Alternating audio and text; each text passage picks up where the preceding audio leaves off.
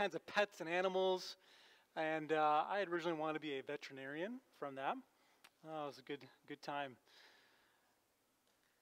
In a couple weeks here, March 7th, we're almost through February. March 7th, we'll be doing a pancake breakfast. So come early at 9 a.m., come have your fill of pancakes. Our elders, we put this on. So come early, have some time just to be together a little bit and have some food and fellowship, and then stay for worship. Also a reminder, as you leave today, or if you want to do it on your phone or online, your computer, you can give toward our offering. Our offering goes toward our ministries, goes toward really your personal relationship with Christ, as you give all that you have toward Jesus, including your time, your resources, your money, everything as an act of worship to God. This morning we're starting a brand new sermon series that'll take us up to Easter. It's kind of crazy to think that we are closer to Easter than we are to Christmas, or were to Christmas, even though it was snowing this morning. Yay, it's snowing again. We're going to be doing a little bit of a walkthrough of 1 Peter. We're calling it a Sojourner's Guide. I don't know what kind of vacationer you are. Maybe you're one that likes to go on vacation and just do nothing, sit around on the beach, read books. Maybe you're a go-getter, you do activities, excursions, go. Or maybe you're kind of the find the local flair kind of a person. You want to go to the local farmer's market or that local restaurant or the back roads, that kind of thing. When I went with a couple of us, Dennis and the Ewers, to Honduras a number of years ago for the first time. We took a small group to kind of do we called it a vision trip, to kind of just see what Honduras was like and to get to know the area. We went to some kind of local places. One of them was this place called Wally's Baleadas. And a baleadas is a kind of food they have in Honduras, and it's kind of a doughy roll thing with eggs and avocado and different things inside of it. But we basically just kind of walked up on the street, and we got our food and ate on the sidewalk, basically, and it was delicious, amazing. I occasionally like to do this when I'm on trips. Just go where the locals go to eat. Go where the locals know what's best. So this phrase we find throughout 1 Peter, sojourner. We've kind of attached this to our sermons here, a sojourner's guide. Peter wants us to imagine that we are sojourners, exiles. We're in a different kind of place, and we are to live there. He's talking to a group that are exiled in some way, but talking to us also as we are in a place where we are uncomfortable. We're not in heaven yet. We're believers. We're in a world of sin, and we need a guide to walk us through this life. One of the cool things we have going on right now, too, is that Elder Craig has been taking a group of people through 1 Peter in a preaching class also, which is awesome. So the plan this morning is to jump right into 1 Peter. We're going to look at the first two verses, 1 Peter chapter 1, verses 1 and 2. We'll kind of introduce ourselves to the book, some themes, when it was written, all that, and then really spend a lot of our time looking at Peter. Who is this guy that wrote this book? And what can we learn from his life? So let's open to 1 Peter 1, and then let's actually pray before we read this. Father, we come before you to read Scripture, to look into your word that guides us, that has living words. And as we come to understand it, we pray, Holy Spirit, that you would illuminate our minds. Help us to really understand and apply it to our lives. And as we look at the person of Peter and how you shaped him and grew him, Lord, help us just to be in awe how you pursue us. And Father, we pray for those who can't be with us right now, whether they're at home or sick or whatever it may be, Lord, you'd comfort them. be with us now. We pray this in Jesus' name. Amen. So 1 Peter 1, verses 1 and 2.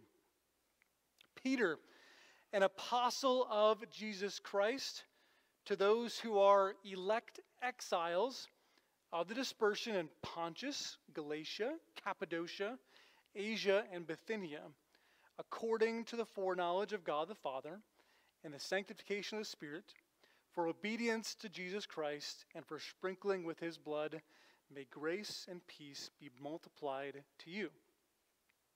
Sometimes we often kind of just skip over introductory parts to a letter or a part of the Bible, but there's a lot of meat already in here. Right away we see these two words that are so important to Peter in his book, elect exiles. That word exile can also be translated as sojourner, someone who's on a journey, who is traveling. He is talking to this group, as we'll see in a moment, who is dispersed, who is not maybe in their normal homes, and he wants to remind them to follow Jesus still. But he calls them elect exiles. He's reminding them of God's great love for them, that they are chosen, loved by God first. They're not just thrown away, suffering in some foreign land on a journey, but God has come to them, elected them, chosen them, loves them first, and then kind of gives this Trinitarian, large overview of the Christian life. He says, according to the foreknowledge of God the Father, the Father knows you, he loves you ahead of time. He then sanctifies you, makes you holy in your life through the Spirit, and then teaches you obedience with Jesus. See that Trinitarian, God the Father, Spirit, and Jesus Christ.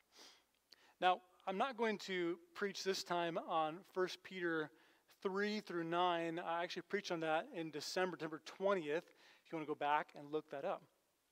But let me give you kind of an overview of this book. Some main themes, who wrote this. I think it's always important to dive into a book of the Bible that you understand who is writing it, who they're writing to, and what are some of the big themes that are coming out. So obviously this is written by Peter. Peter is an apostle.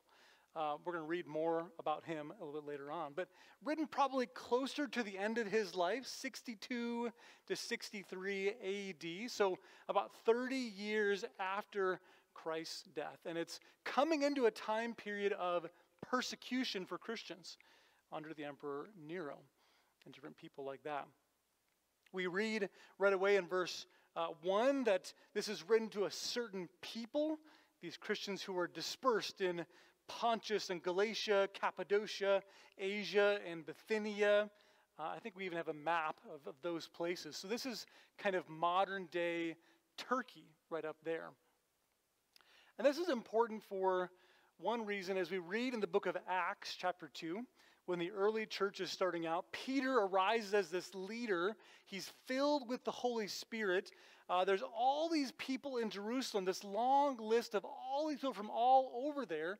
And in that list, we get some of these people from Cappadocia, Pontus, Asia, who were in Jerusalem, who hear Peter's preaching and come to Christ and then seemingly bring back the faith to these areas. It spreads out. Christianity spreads in the early first century from Jerusalem, really, up north and northwest as Paul goes on mission trips then too. But what is Peter writing about to these people? What are some of the big themes and thoughts you find in here? One, Christians are visiting foreigners and resident aliens. We are sojourners, as we've said. We're going to see this over and over again. And he's saying, you are aliens. You're not made for this place. You're this misunderstood minority living under the rule of a different kingship than the Roman kingship or anything else. You are living in a foreign land, so be different. This is also a book that deals with suffering, but it's hope in the midst of suffering, and then future exaltation from God in the midst of suffering. He's going to talk about why. Why do Christians suffer for their faith. And then what should we do about it? What should Christians do when we suffer? He also about holiness as this idea of how do we suffer well for our faith. He says you should pursue holiness. Be like God because he is holy. You should be holy. And how the ramifications for what that looks like in your own life to be holy, to be like God. Along with suffering, we have persecution. The big theme he's going to talk about is persecution offers a chance, an opportunity for us to show others the generous love of Jesus. If you are persecuting me for my faith, I can still love you back. Another theme is identity. And he uses a lot of Old Testament ideas and phrases. He calls us living stones, a holy priesthood, a chosen race, a royal priesthood, a holy nation, a people for his own possession, that you are not just your own, that you are bought with a price, that you are Christ. Your identity is changed now in Jesus. And then one of my favorite verses and really chapters, chapter 5, he'll deal with these thoughts of anxiety and humility and how to cast our cares upon God because he cares for us. Well, really for the bulk of our time, I want to talk about Peter, the guy who wrote this book. Toward the end of his life, before he died, let's talk about Peter. Many people can relate to Peter. He's a character. And we get to kind of the life of Paul, we get the life of different Old Testament characters, but we get these little hints over Scripture of who Peter was. His personality, his character, his flaws, how God shaped him, changed him, used him. And I found so much hope and encouragement in looking at a guy like Peter, who was not perfect by any means, but God used him in so many powerful ways. So we'll look at kind of three parts to his life. Kind of his before Jesus time, the training, discipling that he got from Jesus, and then afterwards, his time with the disciples in the early church. So what was his life like before he met Jesus? Well, he was originally born in this town of Bethsaida. It's kind of near the Sea of Galilee, so north of Jerusalem. We know he had a brother named Andrew. We know his father was John or Jonah. And soon after, early on in his life, he moves from Bethsaida to Capernaum. He actually gets married. We don't know much about his marriage and family, but at one point, Jesus actually comes to his house and heals his mother-in-law. But a big part of his early life was he was a fisherman, probably a family business. Now, don't think of him as a fisherman in terms of just, sitting on a dock and casting a pole. I mean, fishing in that time period as a lifestyle was hard work. Sometimes if you kind of see these pictures of Peter, it's kind of with a big white beard, older. I want you to picture him as kind of, at this point, just this kind of young, strapping, burly kind of guy. I mean, fishing was hard work. You're working all night sometimes on a boat, sweating with these big nets with your bare hands, getting dirty and sweaty and probably calloused up hands. This was Peter's entire life, was going fishing, seeing what the sea would give to him, catching fish, selling it. Kent Hughes, author, pastor, he kind of describes Peter in this way. When I think of Peter, I imagine a broad-shouldered, loud, extroverted, assertive man who is always sweating. He was a headstrong, unbridled hulk who was always getting into all kinds of trouble and causing his master plenty of the same. So that's his early life. He's a fisherman, family business, married. But then Jesus comes into his life, and it's around fishing that Jesus first shows up. There's two stories we have that are probably two angles of the same story, one in Matthew and then one in Luke, of Jesus' first interaction with Peter. We're going to be in the Gospels a lot this morning, so if you want to follow along, you can, or I'll just read them. But this is from Matthew chapter 4, verse 18 to 20. Peter's out fishing. While walking by the Sea of Galilee, Jesus saw two brothers, Simon, who's called Peter, and Andrew, his brother, casting a net into the sea, for they were fishermen. And Jesus said to them, "Follow me, and I will make you fishers of men." Immediately they left their nets and followed him. Matthew gives us this very bare bones story of Jesus' first interaction with Peter. They're fishing. Jesus sees them. "Hey, you, come follow me." Immediately drop everything, and then they followed. Luke kind of expands and talks a little more about what happens. Luke chapter 5. On one occasion, while the crowd was pressing in on Jesus to hear the word of God, he was standing by the lake of Gennesaret. And he saw two boats by the lake. But the fishermen had gone out of them and were fishing or washing their nets. Getting into one of the boats, which was Simon's, that's Peter, he asked him to put out a little from the land. And he sat down and taught the people from the boat.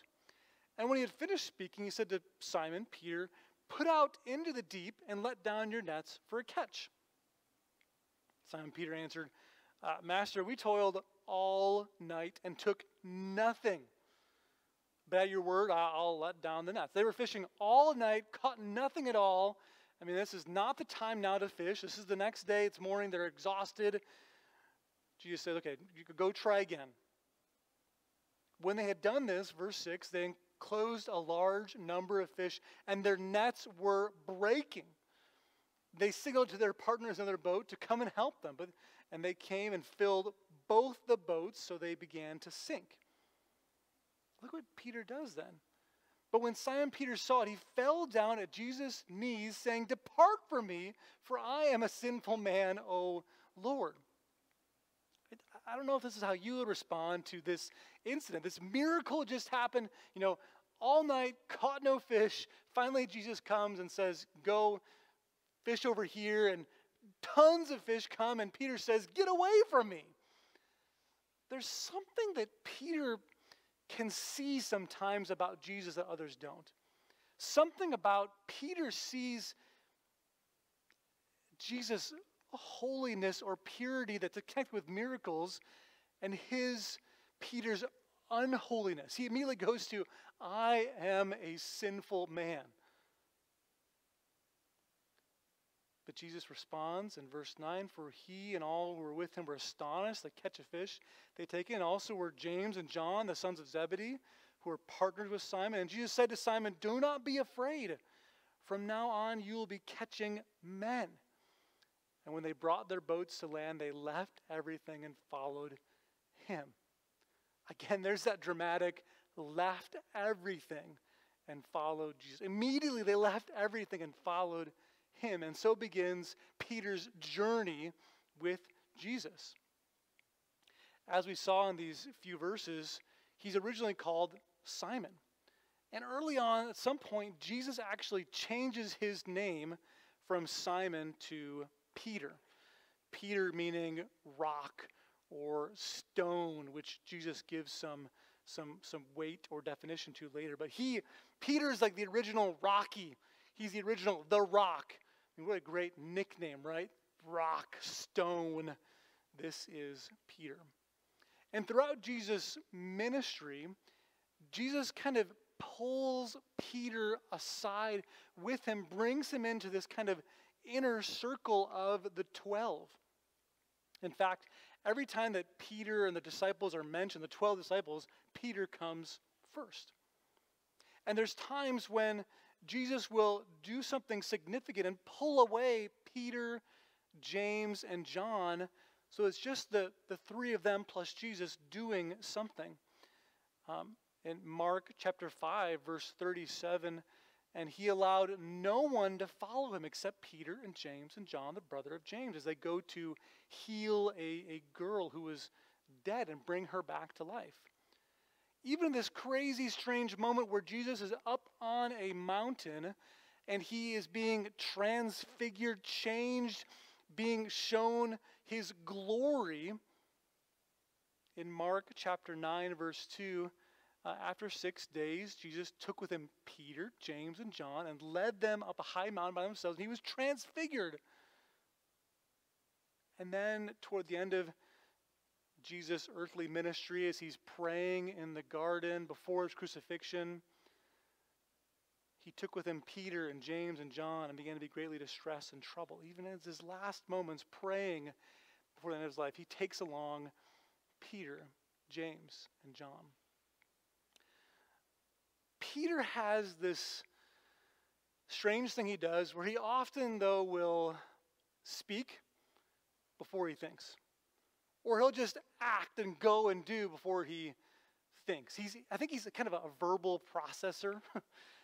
Anybody out there, you kind of more, you talk before you think, or you act before you think? Yeah, this is Peter. Even at the transfiguration, when they're up there, they're seeing how amazing and glorious this whole thing is. Peter just starts talking. He goes, Rabbi, it is good that we're here. Let's make 3 tents. One for you, one for Moses, one for Elijah. For he did not know what to say, for they were terrified. He's just, I'm going to go.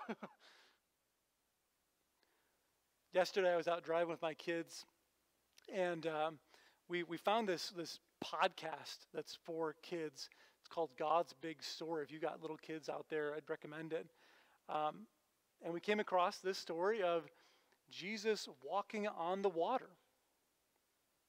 Mark chapter 14, verse 25. Look how Peter interacts with this story. And in the 4th watch of the night, Jesus came to them walking on the sea. The disciples are in a boat. They're going across the sea. And then all of a sudden, Jesus starts walking on the water. But when the disciples saw him walking on the sea, they were terrified and said, "It's a ghost!"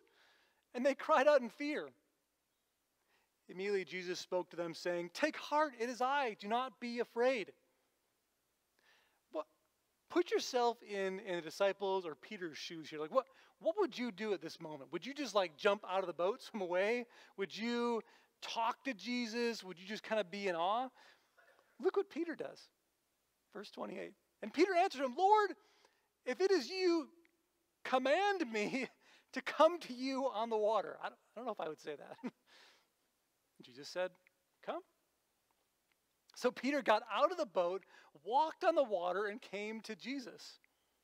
But when he saw the wind, he became afraid, and beginning to sink, he cried out, "Lord, save me." And Jesus immediately reached out his hand and took hold of him, saying to him, "Oh, you of little faith, why did you doubt?" And when they got in the boat, the wind ceased. I mean, that's just Peter's rambunctious style. I'm going to say, do first before I think or anything. He has this kind of weird hobby too of jumping out of boats with his clothes on. He just jumps out of boats often. Even in the moment when Jesus is being arrested, his actions kind of take over. John 18, verse 10, Jesus is about to be arrested. Then Simon Peter, having a sword, fisherman with a sword. Why does a fisherman have a sword? Drew it and struck the high priest's servant and cut off his right ear. The servant's name was Malchus. So Jesus said to Peter, "Put your sword into your sheath. Shall I not drink the cup the Father has given me?" I often wonder with this passage, Peter, he cuts off this guy's ear. He's either a really good swordsman, to go for somebody's ear, or a really terrible swordsman. He's probably going for the head and just somehow grazes the ear on the side, right? He also has these just profound moments when he speaks, these claims he makes. John chapter 6, when Jesus has been talking about some really difficult theology and hard things, he even says, you must eat my flesh drink my blood, this kind of different phrasing he's saying about coming to trust in him and believe in him, all these things. And verse 66, after this, many of the disciples turned back and no longer walked with him. And Jesus said to the 12, do you want to go away as well? Simon Peter answered him, Lord, to whom shall we go? You have the words of eternal life. We have believed and have come to know that you are the Holy One of God. What profound words those are, that there's nowhere else we can go, God. There's nowhere else we can go, Jesus, that you have the words of life that give me eternity in this life and the next. And we come to know you as the Holy One of God. In fact, he's the first one to proclaim that Jesus is the Messiah, that he's this special anointed Christ. Matthew 16, starting at 13. When Jesus came to the district of Caesarea Philippi, he asked the disciples, who do the people say that the Son of Man is? Who do people say I am? Who's Jesus? Some say John the Baptist, others say Elijah, others Jeremiah, one of the prophets. And Jesus said to the disciples, who do you say that I am? And Peter replied, you're the Christ, the Son of the living God. And Jesus answered him, blessed are you, Simon Bar-Jonah, Simon, son of Jonah, for flesh and blood has not revealed this to you, my Father who is in heaven. And I tell you, you are Peter, remember? You're the rock. And on this rock I will build my church, not on Peter himself, but on this phrasing, this idea that he says that you are the Christ, and the gates of hell shall not prevail against it. But he even makes these ridiculous claims too. He bumbles over his words and his thoughts, and right after that, in Mark 16, after he's just pronounced that you're the Christ, the Holy One of God, look what it says. From that time, starting at verse 21, Jesus began to show his disciples that he must go to Jerusalem, suffer many things from the elders and chief priests and scribes, and be killed, and on the third day be raised. He's saying, I'm going to the cross. I'm going to be crucified. I'm going to die. In verse 22, Peter took him aside and began to rebuke him. Peter says, far be it from you, Lord. This shall never happen to you. Do you imagine this? I mean, Peter, he's taking Jesus aside and just saying, Jesus, no, you can't speak like that, buddy. You can't go to the cross. I mean, this is not for you. This is not your way. Jesus turns to Peter. Get behind me, Satan. You are a hindrance to me, for you are not setting your mind on the things of God, but on the things of man. Even when Jesus is coming to wash the disciples' feet, he's coming around, he has the rag, he comes to Peter. Peter says, Lord, you're going to wash my feet? Jesus answered him, what I am doing, you don't understand now, but afterwards you will understand. Peter said to me, you shall never wash my feet. Jesus answered him, if I don't wash you, you have no share with me.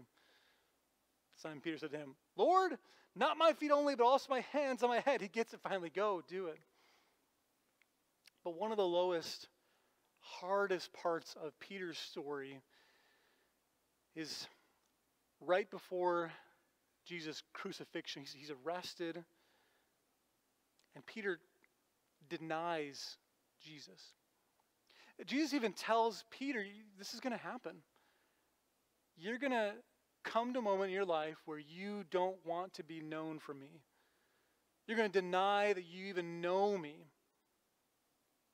He even tells Peter that Satan has asked to sift you like wheat, and I prayed for you that you'll turn and then strengthen your brothers. This is in Luke chapter 22. Then they seized Jesus and led him away, bring him into the high priest's house, and Peter was following at a distance. And when they had kindled a fire in the middle of the courtyard and sat down together, Peter sat down among them. Then a servant girl, seeing him as he sat in the light and looking closely at him, said, this man also is with him. But Peter denied it, saying, "Woman, I don't even know him." And a little later, someone else saw him and said, "You also, you're one of them." But Peter said, "Man, I am not." And after an interval of about an hour, still another insisted, saying, "Surely this man also is with him, for he too, he's Galilean." But Peter said, "Man, I do not know what you're talking about." And immediately while he was still speaking, the rooster crowed, and the Lord turned and looked at Peter. And Peter remembered the saying of the Lord, how he had said to him, "Before the rooster crows today, you will deny me 3 times." And he went out and wept bitterly. I can't imagine to be in Peter's shoes that moment. After Jesus is crucified, resurrected, he appears to the disciples. He appears to Peter multiple times. And it appears at one point in the book of John that Peter has kind of gone back to fishing. Maybe he's given up the discipleship lifestyle. We don't really know, but he is out fishing. And something similar happens like his early call to discipleship. Jesus comes to him while he is fishing, does something amazing with what he is doing. And then it says, Jesus speaks to Peter, "Simon, son of Jonah, do you love me more than these?" He said to him, "Yes, Lord, you know that I love you. Then feed my lambs."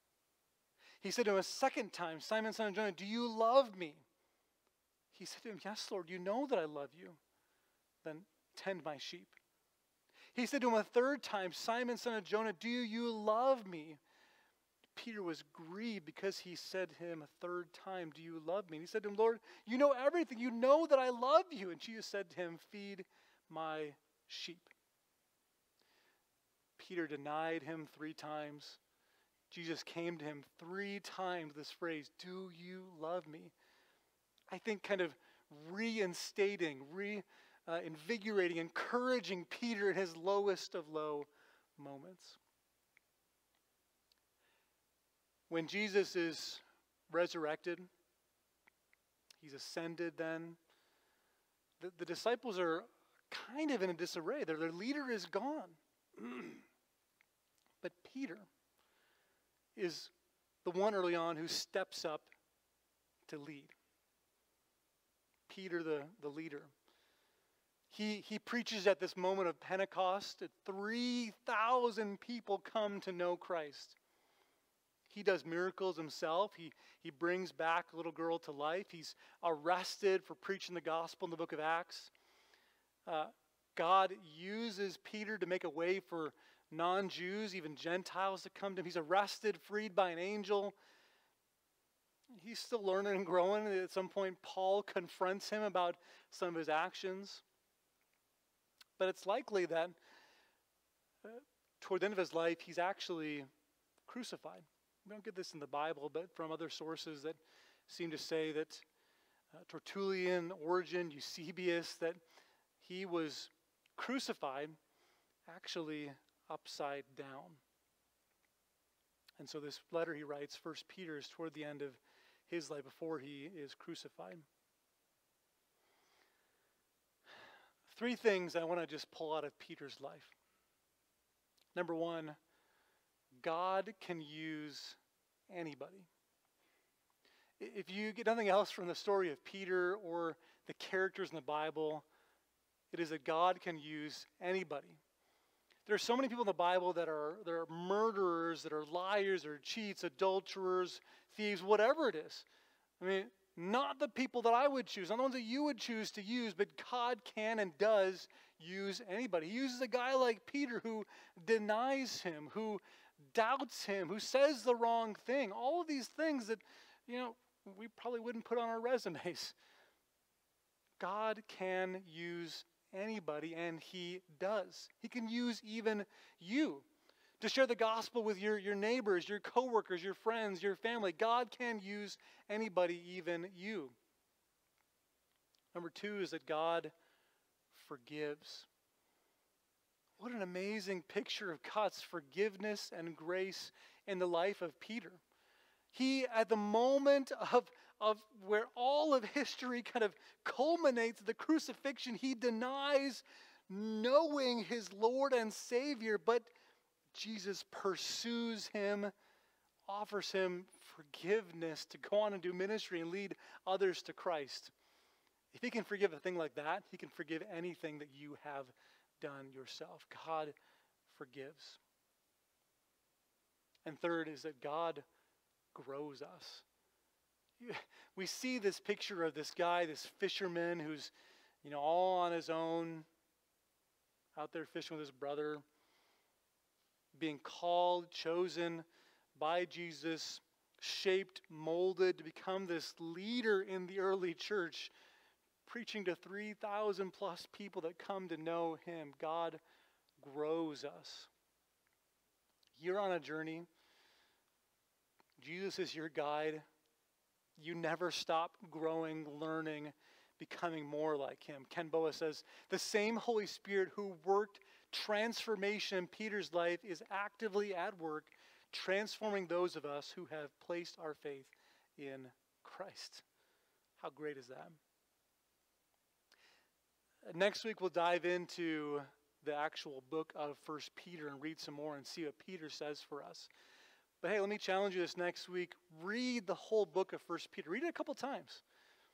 See those themes, see the life of Peter coming out in there. Let's pray now. Jesus Christ, I thank you that you called a guy like Peter.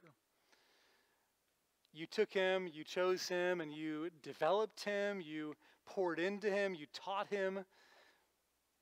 And God, I can see a lot of myself in him, a lot of my faults, my failures. But Jesus, we are thankful that you take people who fail all the time. I'm thankful that you take people who are sinners. You forgive, you offer grace, you use us for your ministry and glory to shine out who you are in dark places. And so God, as we dive into this book of 1 Peter the next few weeks, would you help us to understand what it means to be on a journey, to be exiled sojourners in this crazy, strange land that we find ourselves in, not in heaven yet, but that's our destination. So God, be with us now, sing through us in this last song, and we pray this all in Jesus' name. Amen.